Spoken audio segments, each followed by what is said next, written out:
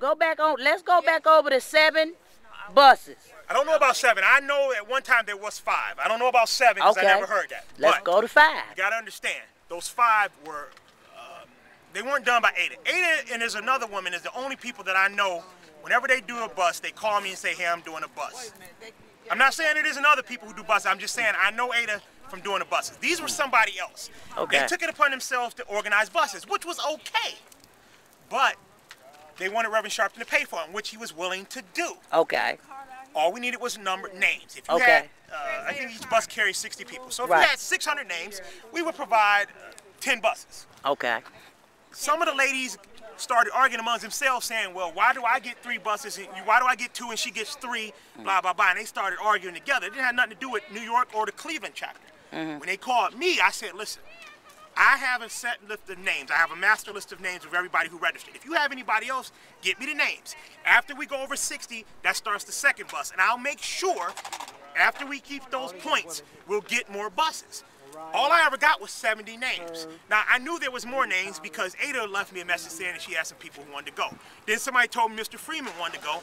I've known Mr. Freeman since I was in high school, so I said, well, I'm sure some of those people don't cancel, so tell them to come to Woodhill. I'll make sure they get on the bus because I've known Mr. Freeman and his wife since I was a young man. And Ada always has a bus. But those other buses were organized by people on their own.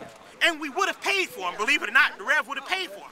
They just got to turn in the names. So you're telling me, hold on, because I want to be clear on this. Hey, y'all be quiet.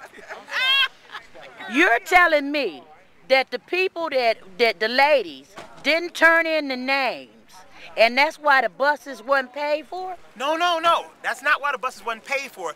They decided they weren't going to do it because they were arguing about which Who decided they wasn't going to do it? Those people who organized the buses on their own.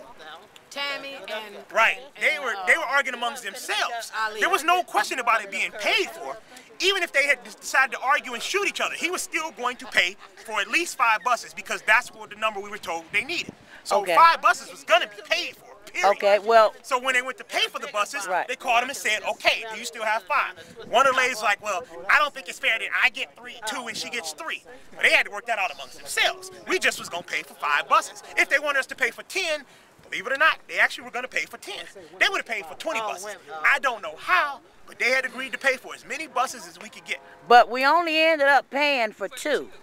And then technically we only see 1. She left a nasty message on her voicemail saying she was quitting and her buses was canceled.